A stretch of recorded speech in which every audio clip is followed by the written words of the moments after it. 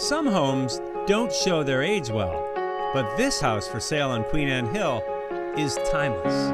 The home was started in 1898 and completed in 1900. It was designed by Ed Houghton, an architect, a prominent architect who is most well known for also doing the architecture on the Moore Theater. The sellers restored the 117-year-old home from the foundation to the top of its turret. This is one of the finest examples of shingle-style homes in the Seattle area. It's sited on a quarter of an acre size lot. The square footage of the home is 6,400 square feet.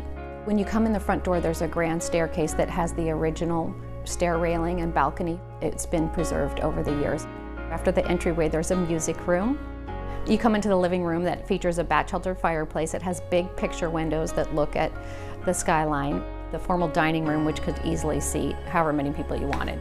The kitchen is quite large. It has a big island, and then it has a butler's pantry.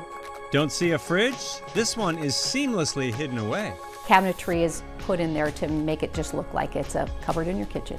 No need to go to the movies when the theater's just downstairs. The theater room is similar to the Majestic Bay Theater in Ballard.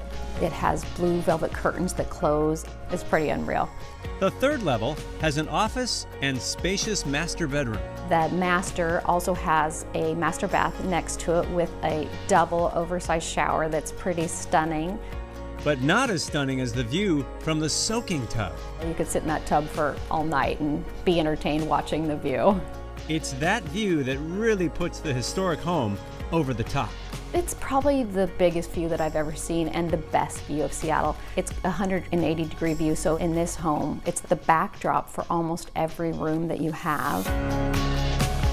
So when they say they don't make them like that anymore, they must have had this classic home in mind.